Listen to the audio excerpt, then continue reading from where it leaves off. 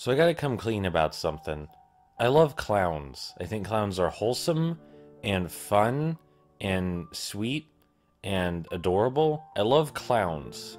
And I kind of hate the general culture surrounding how people perceive clowns and how clowns are used in adult fictional media. Just pisses me off a little bit. And we're here to talk about BigTop Burger because it stands in glowing defiance of that. BigTop Burger is adorable, it is sweet, it is charming, it exists to spread joy and merriment, it's incredibly wholesome. I want to talk about what's great about BigTop Burger, why it makes such a good clown, and why you should watch it because it's free. You just type BigTop Burger into YouTube and it's free, the whole thing's free. Just, you can watch it right now and you should.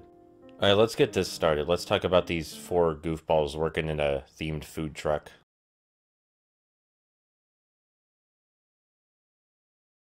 So the essence of BigTop Burger is that it's a work com, which is a term I heard somewhere. It's like sitcom, but you put the word work where sit is, which is weird because work is a situation, so you figure it would still fit under sitcom just fine, but... Anyway, a sitcom is only as good as the characters reacting to the situation they're in, so let's talk about the characters. First, there's Penny. She's just outwardly optimistic and sweet and encouraging and just rolls with everything.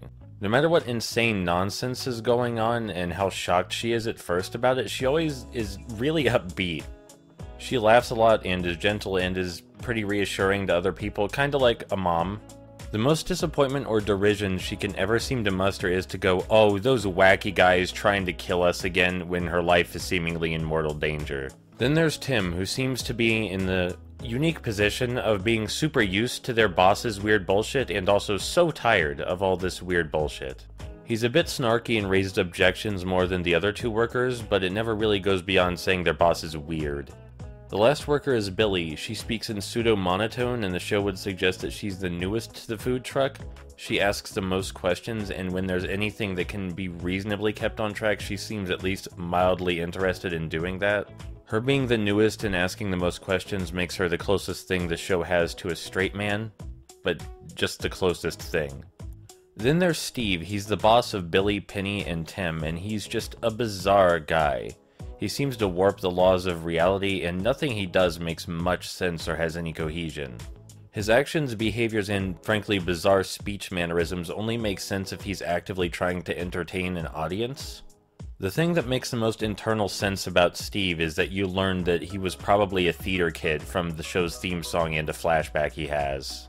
And so most of the show's absurd humor comes from the three workers reacting to their boss Steve and his just outlandish behaviors. All of the jokes are innocent and G-rated and seem to focus entirely on surrealism and slapstick. Everybody in the show is a clown, it's just Steve is a more overt clown. All of them exist to entertain the audience. Actually, wait, are jokes about smoking jewels G-rated? I mean, it's the default Blender object, but he still calls it a jewel. Come on, it's fine. It's G-rated enough.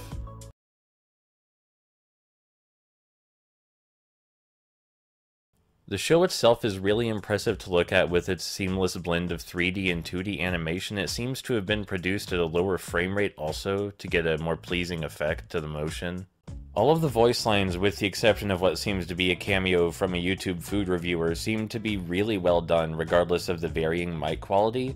And my personal favorite thing about the voice lines is that all of the characters stutter and have weird breaks in their sentences and just aren't perfect. It's super refreshing because I'm so tired of seeing shows where everybody speaks flawlessly. It's exhausting. I'm glad these people have, like, realistic speech issues, even though they're not realistic people. And as to the actual structure of the show, it seems to have an absolutely amazing idea of how to get across everything it wants to in a really short runtime, under 10 minutes.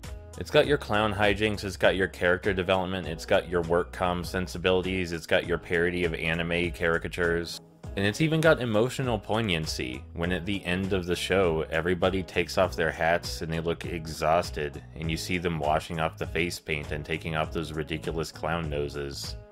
You're sort of forced to confront that as goofy and cartoony as this cartoon was, wow, these are just real people working in a food truck, and they're pretty exhausted.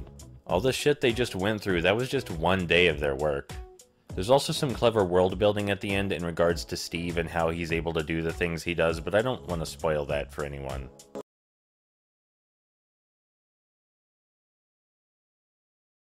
BigTop Burger looks impressive, it has endearing characterization, it has amazing line reads. And frankly, I think it's about damn time that we got a show about clowns made by an adult animator that isn't disgusting or gross. But yeah, please go watch it. It's free. It takes up 10 minutes of your time. It's resting at only about 1 million views right now, and everybody should give it a look.